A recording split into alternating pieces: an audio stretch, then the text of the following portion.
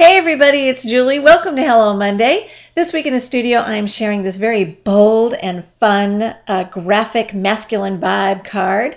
And I'm going to start by inking up some stripes. This is a great background stamp by Impression Obsession, and I'm using Hero Art's Soft Granite Shadow ink. I absolutely love this ink. Now I'm going to actually impress the image onto the paper from this direction. I find if I've got something I have to be very, very precise with, like these stripes, to get it dead on, this is the easiest way to do it.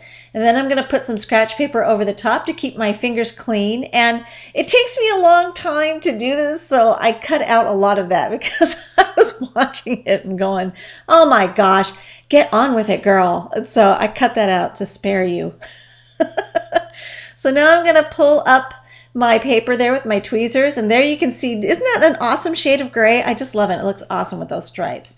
I'm working with several sets of star dies because each of them has different sizes and different features to them, and I'll show those throughout the video. You'll see them appear again. But anyway, I'm going to offset that star, and then I realized I was just a hair off there, and I'll need to remember to trim that off. But right now I want to kind of play around with some stars that I've die cut, and here I'm showing you some of the other stars that I've die cut, and there's the great die. Isn't that neat? It's got some nested shapes in there. It's pretty cool. Anyway, I took two of these different star dies to create this particular effect, and I'm just going to play around with the dies. I just wasn't sure how I wanted those to layer, and sometimes, you know, it's kind of cool to nest them, but then when I started doing that, I was like, yeah, no, I don't like it. I'm not feeling it. So you'll see later on that I chose these other two stars.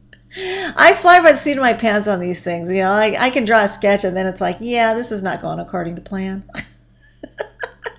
So now I'm going to start adding some foam mounting dots here because I want to pop this layer up for some added dimension. And as I was going through it, I was like, oh yeah, I forgot that I'm just slightly off, and I forgot to trim off that edge. So I'm just double checking and see how much. See there, I've got some overhang. So I'm actually going to trim off on the other side, and I'm going to pull off that foam dot very carefully so that I can get over there and trim that down. And I wanted you to see, I trimmed off a larger piece than that, but then I had to come up back and trim off more. But I wanted you to see just how tiny a sliver of cardstock that guillotine trimmer can cut off. It's awesome. And then I'm going to go ahead and start removing the liner papers from the foam dots that are towards the center, because I want to kind of anchor those down, but I don't want to cement the whole thing down. This will give me a little bit of wiggle room. And I've rotated my card upside down. This is a top folding vertical card, but I rotated it because it was easier for me to see down there along the fold line that I was lining up my layers properly. So now I can go back and everything's all nice and straight, and I can go back and remove the liner papers from the rest of these little foam dots there. And that takes a while, so you're not going to watch me do it on all of them. But there we go. It's kind of tedious, but in the end it's worth it because then you get that layer on there nice and straight. And then I'm going to take this star and just use my two-way glue pen. I love this glue pen. I'm using it more and more and more for different things. It's just a great glue pen. And I had wax paper. I just grabbed a piece of wax paper because it was there, because I wanted to not get glue all over my work surface. And pardon my antenna there. It's actually my hair. I'm having a bad hair day. And I didn't realize till after I was done filming. Oh my gosh, I got antenna poking out there. So pardon me. I'm also working with this really fun flare set by Terry Anderson for Technique Tuesday, and I just love the little circular icons in this set.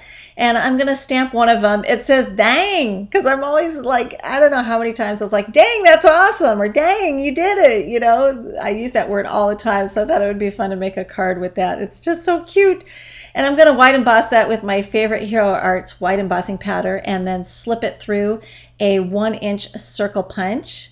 I love that all of the images in that set can be centered within one of these punches, so it's awesome. You can make your own flare. Cool. And then I'm going to go ahead and 3D mount that, and I'm actually adding some foam dots there on the upper layer and then down in that recessed part where the star was die cut.